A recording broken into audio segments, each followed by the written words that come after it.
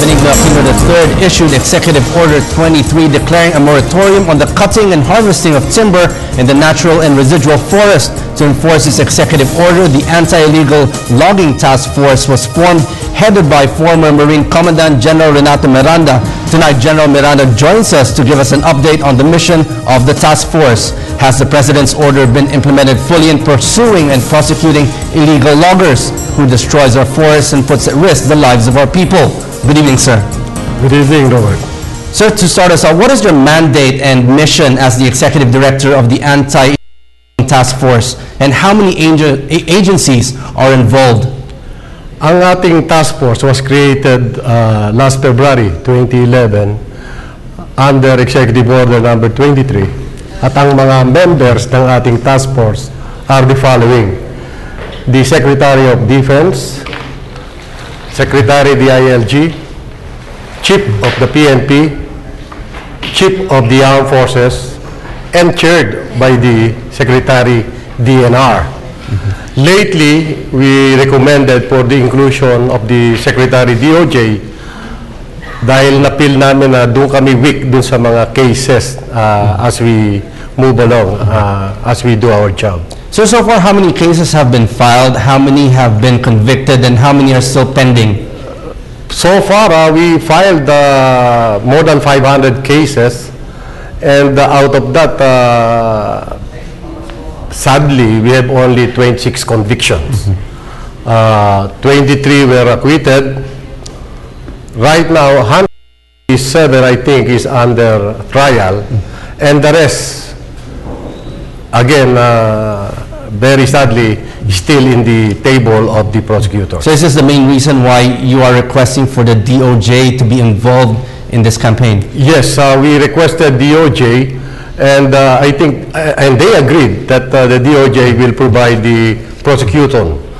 And at the same time, yung NBI ng DOJ is willing to help us in the investigation and in the preparation of cases. So what are the areas we are doing right now? Yes. Okay. So what are the areas where illegal logging should be stopped? Based on statistics, Mindanao, especially in the Caraga region, is a major problem when it comes to illegal logging. Can you name what are these provinces? Yeah. In the last report, no, we were able to confiscate millions, around 19 million board feet. The top three actually came from Region 11, Region 13, and I would like to remind yung ating mga kababayan, yung Region 10, yung nangyari sa Cagayan de Oro, na may mga logs na galing dun sa Mount Kitanglad, and that was checked right now. Na-check na natin yan.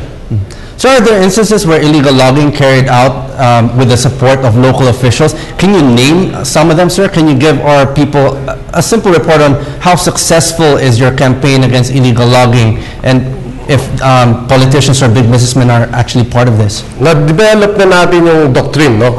Because of the involvement in the task force of the DILG Secretary. So talagang na ano natin yung participation and cooperation of the local government units. Unfortunately, some members of the local government units, businessmen, indigenous people, NPAs, or even ordinary people in the place were involved in logging. So ito yung ating, of course, the names of these people cannot be divulged right now because they are all under investigation. So from your report, it says from February 2011 to August 2012, you have confiscated over 12 million board feet of illegal logs. What do you do with them after you've confiscated? Most of these, 7 million out of the 12 million were donated to different agencies. More than 1 million was given to DEX. Then around 1 million was given to TESDA. Then the rest of the 7 million were given to the other agencies like the Armed Forces, the other LGUs who are doing the repair of their schools. We are providing that, provided they write the secretary of DNR, and they give us the project and the extent of the repair, especially if it is a school building and yung mga health centers. So I understand that the Manobo tribe in Agusan del Sur is supporting your anti-logging campaign. In fact, you actually have a report for the president that this tribe has a particular project, the Tagliong Agroforestry Project, a palm oil plantation they started, financed through their own efforts. Based on your report, are you recommending this as a flagship project to be replicated? Yes, yes. I sent a party to validate what is happening in the Manobo project. And I would like to report this to the nation. The Manobo project is more than forest protection. It is more of livelihood, jobs creation, and even community development. They even attend to education. So madami na rin silang nabibigyan ng scholarship. So ang kita talaga dito is involve the forest dwellers if you would like to sustainable protection of forest. At yan ay mangyayari lang kung yung mga nakatira sa ating kagubatan ay hindi nagugutom. So ito ang binigyan ng attention ng project. Nagkaroon ng livelihood project doon at nabigyan naman sila ng kapital ng mga international banks. And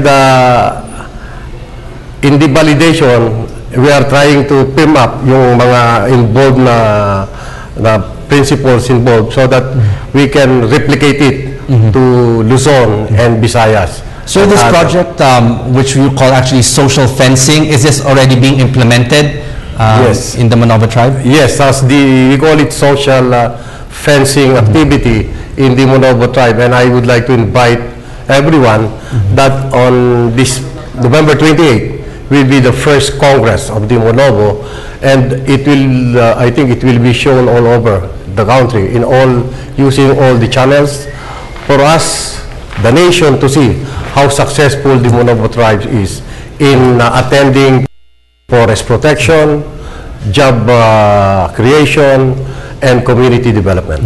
So do you see this project as the answer to the problem of poverty of our indigenous people? Yeah, I think so, partially. In fact, it will even lead to maybe the population of our urban centers. Some of our indigenous people who are staying right here in Metro Manila might be convinced, in as much that there are opportunities back home, they might go back to their ancestral domain.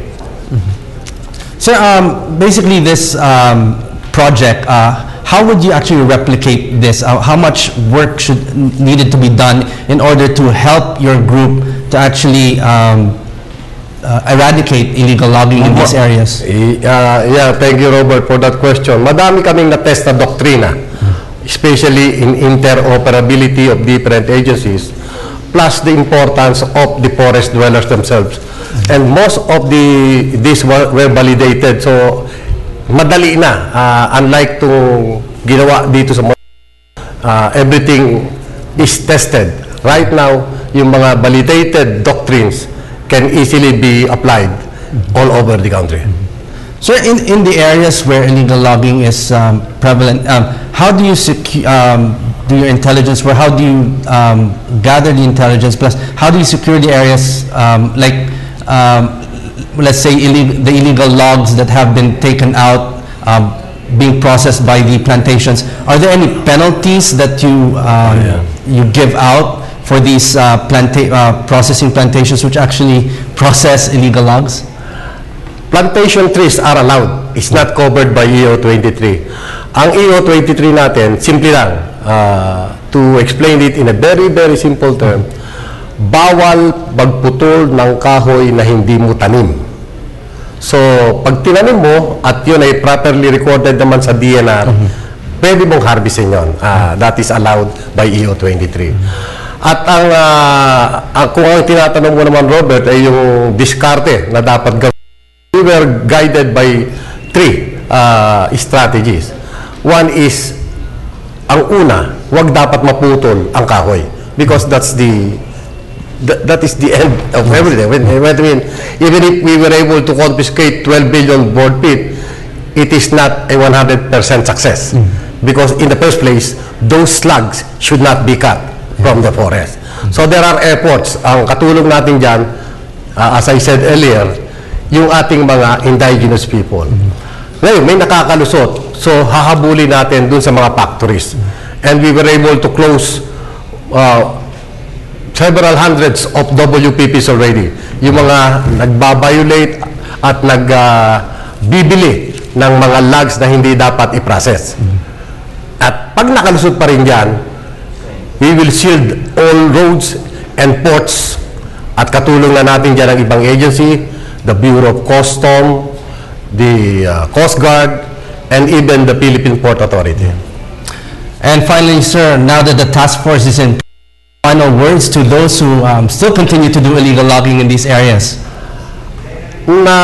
Actually, nakinig na sila nung we gave warning to them. So right now, I can say na kung may problema pa sa logging, napaka-konti na lang yan. Kung kaya't at this point in time, I'm about to recommend that the task force should be at the regional task force level na lang. Okay, on that note, thank you very much, General Miranda, for joining us tonight, and congratulations for the success of your mission. Thank you, sir. Maraming salamat, Robert.